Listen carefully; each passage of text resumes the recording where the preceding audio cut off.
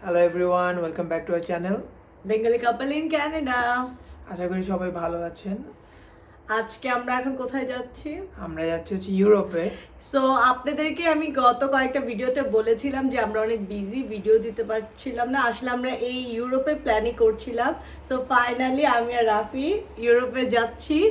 তো আমরা যাচ্ছি কতদিনের জন্য রাফি? আমরা যাচ্ছি 15 দিনের জন্য। হ্যাঁ, আর আমরা অনেকগুলো কান্ট্রিতেই যাব। তো আজকে আমাদের ফ্লাইট টরন্টো টু লিসবন। হ্যাঁ,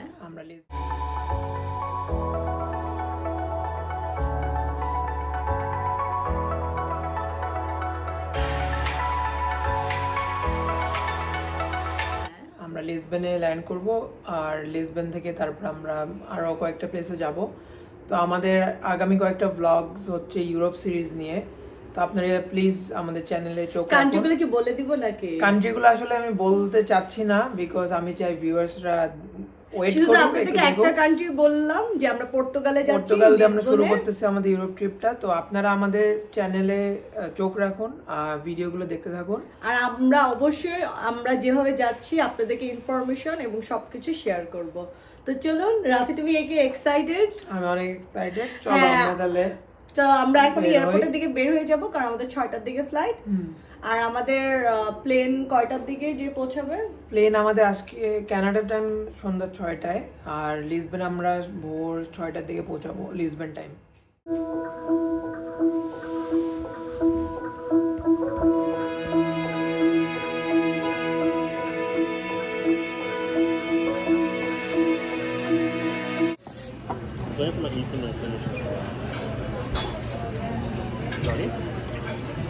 আমরা এখন লাঞ্চে বসে লাঞ্চ না 4:30 বাজে আমরা লাঞ্চ করে নিচ্ছি, কারণ আমাদের 6টায় ফ্লাইট। তো ওদের খাবার আসলে মজা, খাবারটা ভালো।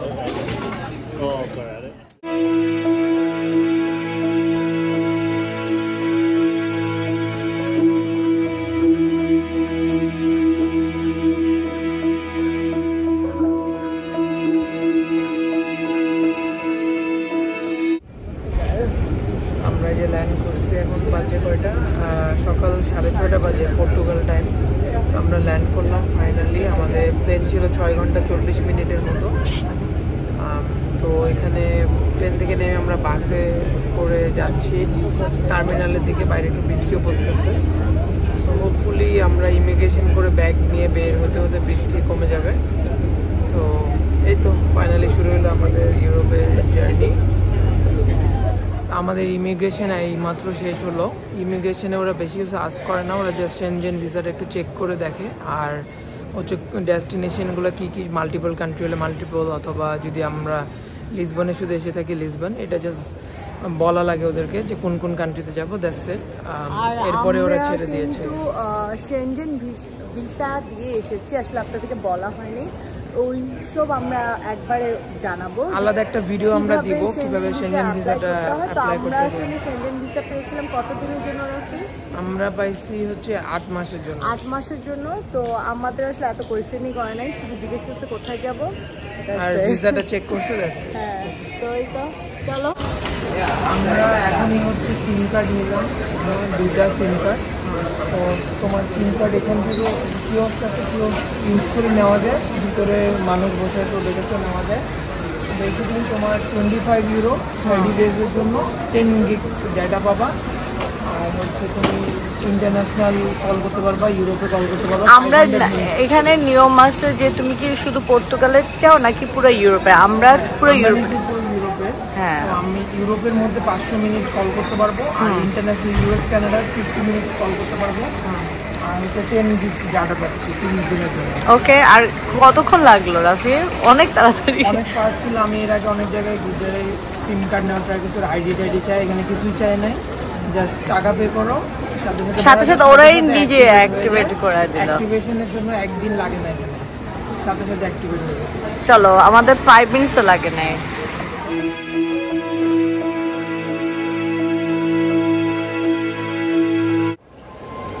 ফাইনালি আমরা বের হয়ে যাচ্ছি এয়ারপোর্ট থেকে। রাফি এয়ারপোর্টে রেডি হয়ে নিলাম দুজন। এখন আমরা হচ্ছে লিসবোয়া কার্ড পিক আপ করবো। পিক আপ করার পর আপনাদেরকে ইনফরমেশনগুলো জানাচ্ছি যেটা কেন আমরা নিতেছি। চলুন আমরা লিসবন কার্ডটা পাশে নিয়ে নিই। এইরকম বুথ থাকবে এয়ারপোর্টের একদম গেট থেকে বের হওয়ার পরে। এখান থেকে লিসবোয়া কার্ডটা আর কি পিক আপ করা লাগে। এরকম সিটির ভিতরেও এরকম বুথস আছে, বাট এয়ারপোর্টেরটা সব থেকে বেশি কনভিনিয়েন্ট।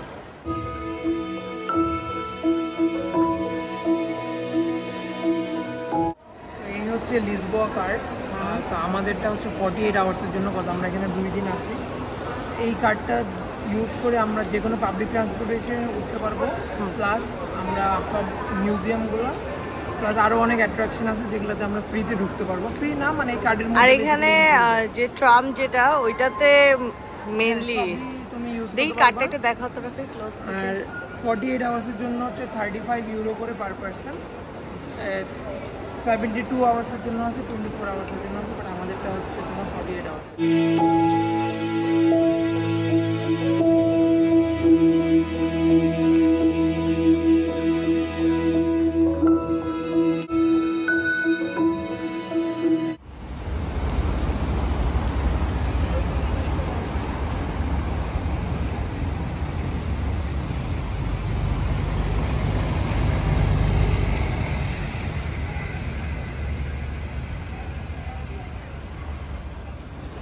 আমরা চলে আসলাম রোজিও মেট্রো স্টেশনে। এখানে ব্যাগগুলো আমরা লকারে রাখবো, তো আপনাদেরকে দেখানোর চেষ্টা করবো কি লকারের সিস্টেমটা কি। এই হচ্ছে লকারগুলা। তো আমরা এখানে এখন ট্রাই করব একটা লকারে আমাদের ব্যাগগুলো সব রাখার জন্য।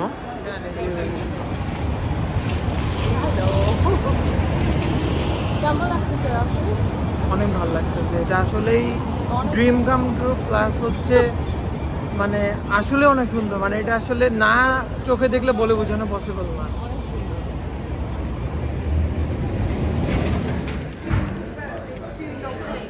এখানে দেখেন পে করার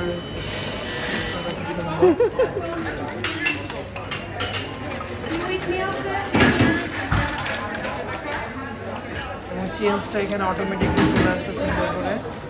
কয়েনও চলে আসলো। এই যে আমাদের কয়েন খুব দরকার। এখানে টাকা পে করার পরে ওরা এখানে সাইডে সবাইকে সার্ভ করতেছে। আমাদের 15 ইউরো আসছে আমাদের ব্রেকফাস্টের জন্য। আমরা 2টা কফি নিছি, নাতা নিছি, তারপর আরও 2টা মিল নিছি। এটা আসলে আমাদেরটা রেডি করতেছে। কেমন রাফে? অনেক মজা, অনেক মজা। এই দেখো অ্যাভোকাডো দিয়ে বার্গার। এই রেস্টুরেন্টটা কিন্তু অনেক নাম করা এখানে লিসবনে। মানে দেখেন কি ভিড়, সকাল 9:30 বাজে এই অবস্থা। আমরা আসছি হচ্ছে একটা মনেস্ট্রিতে। এটা এখানে সব থেকে বড় একটা মনেস্ট্রি। আমি নামটা আসলে ইয়াতে আমরা দিয়ে দিব, ডিসক্রিপশনেও দিয়ে দিব, প্লাস ভিডিওর মধ্যে আমরা বলে দিব নামটা যখনই। তো এখানে আসলে এটা অনেক বড় একটা মনেস্ট্রি, অনেক ফেমাস একটা জায়গা। আর এখানে একটু দেখেন আপনারা কি অবস্থা, ঢোকার লাইন কত বড়।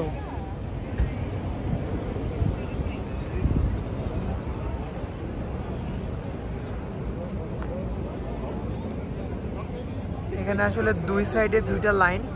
ডান সাইডে হচ্ছে একটা চার্চ, আর বাম সাইডে হচ্ছে আমাদের মনেস্ট্রিটা, যেটাতে আমরা মানে ঢোকার জন্য ট্রাই করব। এটারও লাইন অনেক লম্বা। সো আমরা দেখি কি করা যায়।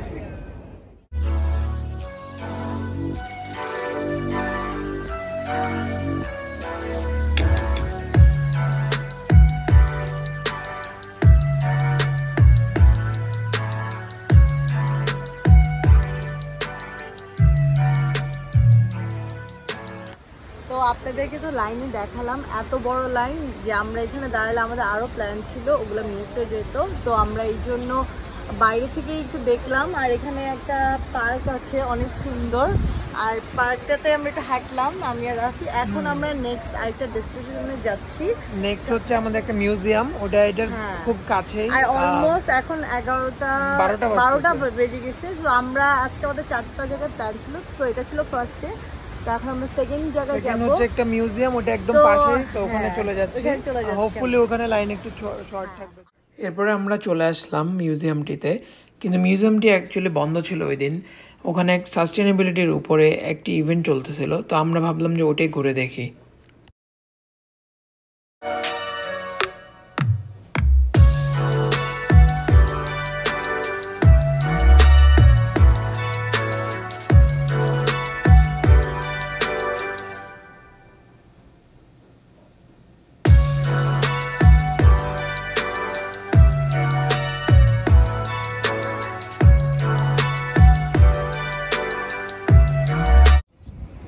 আমরা আমাদের সেকেন্ড যে জায়গাটা ওখানে গেছিলাম মিউজিয়ামটা, ওখানে একটা ইভেন্ট চলতেছে, আমরা ওটা একটু দেখলাম।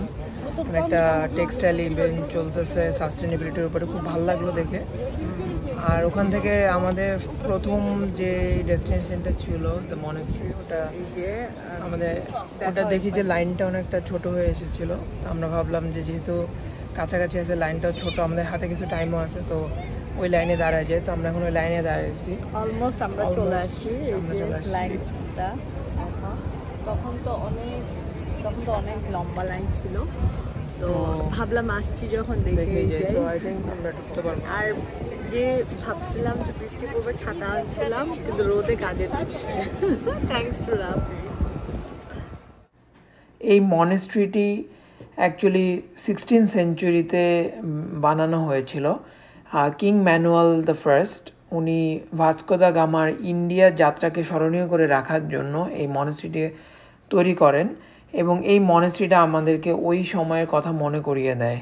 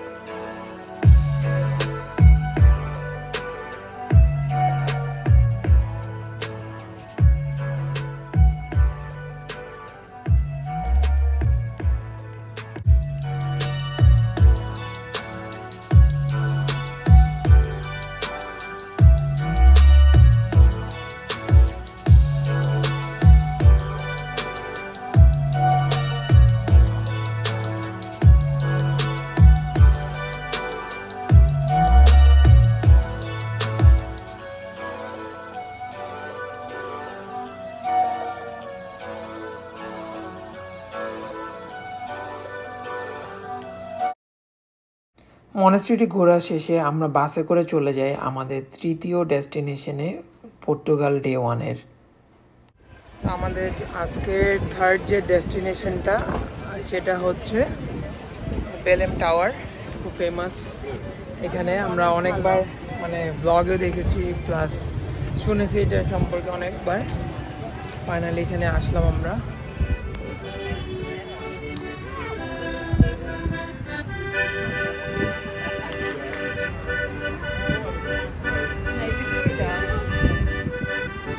আমরা যখন ঢুকবো কেমন রাফি আইসক্রিমটা? আইসক্রিমটা অনেক মজা। এই পাশে আসো, এই পাশে সাইকেল চলে।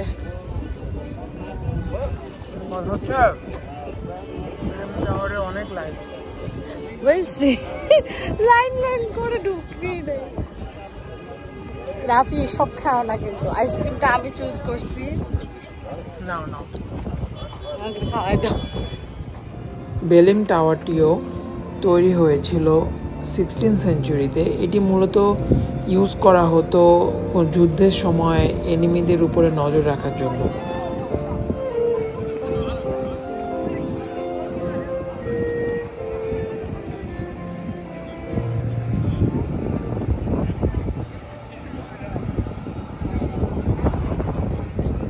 বেলেম টাওয়ারটি ঘোরা শেষে আমরা ভাবলাম যে আমরা হোটেলে গিয়ে চেক ইন করে আসি। তো আমরা চলে গেলাম আমাদের ব্যাগগুলো পিক আপ করার জন্য লকারের দিকে।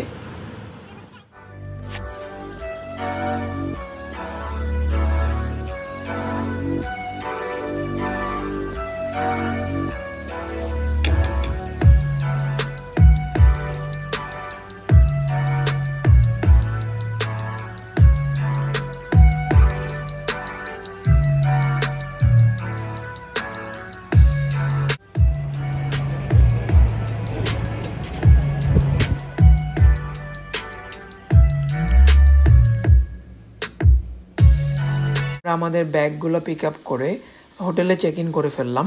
এই হোটেলটি মেইন সিটি সেন্টার থেকে মাত্র সাবওয়েতে 10 মিনিট দূরত্বের মধ্যে অবস্থিত ছিল।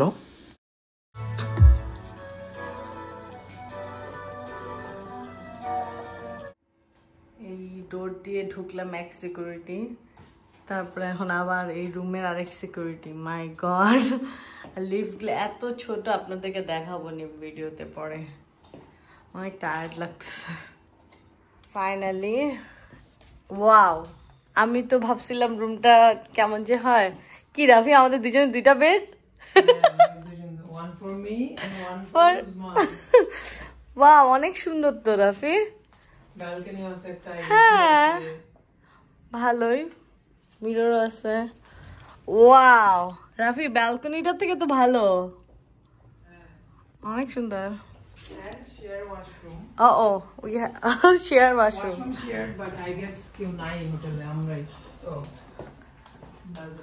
ওকে, ওয়াশরুম কোন সাইডে? ওকে, পাইছি রাফি, ওয়াশরুম, শাওয়ার, আরো রুম আছে। ভালো, রুমটা ভালো রাফি, ভালো লাগছে। এসি আছে ফাইনালি, ভাই অনেক ভালো লাগলো। ফ্রেশ তো হইতেই হবে।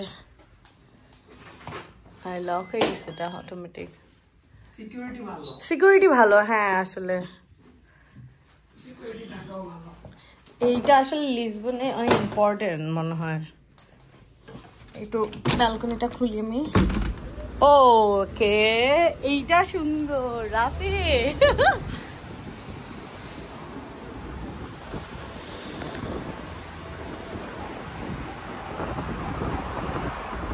আমরা হোটেলে চেক ইন করলাম, ফ্রেশ হলাম, ফ্রেশ হয়ে সুন্দর করে আবার রেডি হয়ে বের হলাম। আমাদের আরেকটা জায়গা বাকি আছে আজকে দেখার জন্য, আমরা এখন ওখানে চলে যাচ্ছি।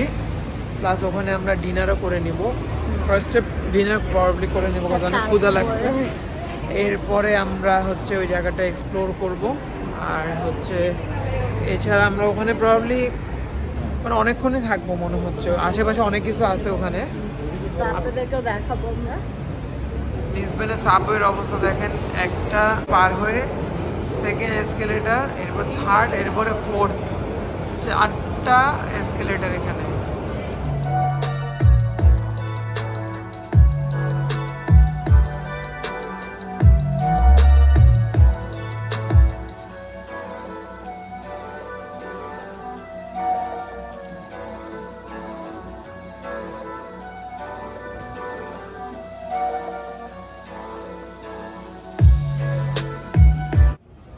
আমাদের আজকের ফাইনাল ডেস্টিনেশন প্লাজাটা, এখানে আমরা চলে এসেছি।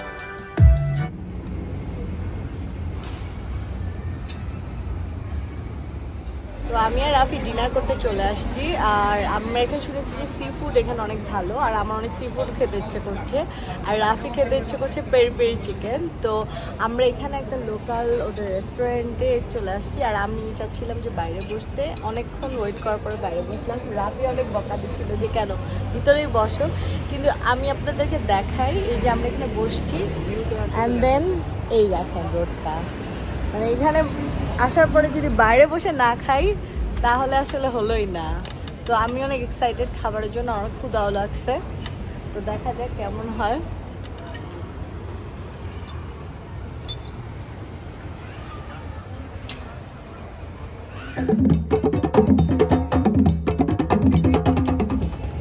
তো আমি আর রাফি ডিনার করে ফেললাম। এখন আমরা চলে যাব বাসায়, চলে যাব আমাদের হোটেলের দিকে। তো হ্যাঁ। আমি আর রাফি এখন একটু রাতে ভিউ এনজয় করছি। আপনারা দেখতে পারেন যে রাতেও অনেক সুন্দর লাইট, আর শহরটার ভিতরে অনেক ভালো লাগছে। তো আমি আর রাফি একটু হাঁটবো, আর কোনো ব্লগ বানাবো না, এখন আমরা একটু কাপল টাইম স্পেন্ড করবো, তারপরে আমরা চলে যাব। আশা করি আপনাদের কাছে এই ফার্স্ট ডে লিসবন ব্লগ ভালো লেগেছে, আর ভালো লেগে থাকলে প্লিজ চ্যানেলটি সাবস্ক্রাইব করবেন, আর সেকেন্ড লিসবন ব্লগ দেখার জন্য ওয়েট করবেন, চলে আসবে খুব তাড়াতাড়ি। আল্লাহ হাফেজ। আল্লাহ হাফেজ, বাই।